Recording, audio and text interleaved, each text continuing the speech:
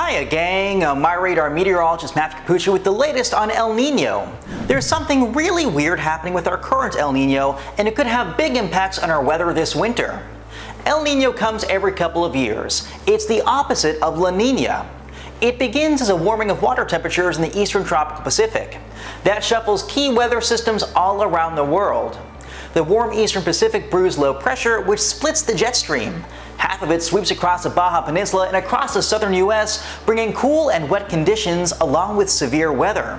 The other half surges high into Canada, allowing warmer, drier weather to swell across much of North America. Now, the past 3 winters, we've had La Niñas. We call that back-to-back-to-back pattern a triple dip La Niña.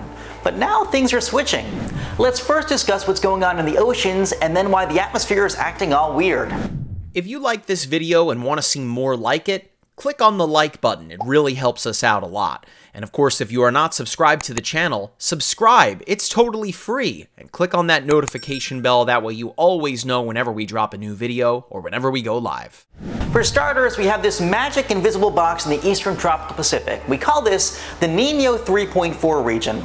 Within this box, water temperatures are about 2.7 degrees above average.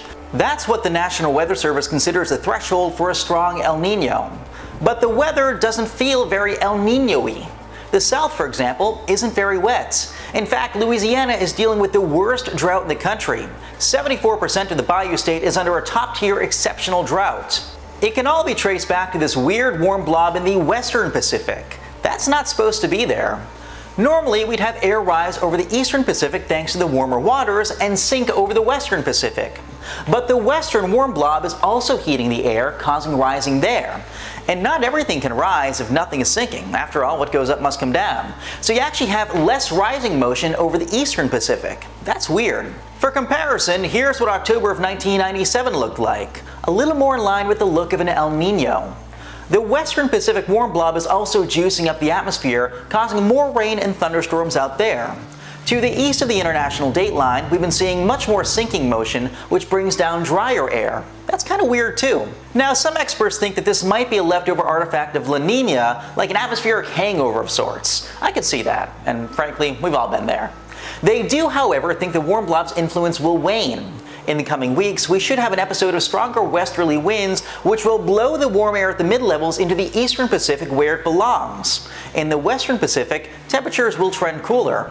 El Niño La Niña is a big deal in weather, so we'll have a separate video on what a typical El Niño winter looks like. In the meantime, always stay tuned for more weather updates here in the MyRadar app.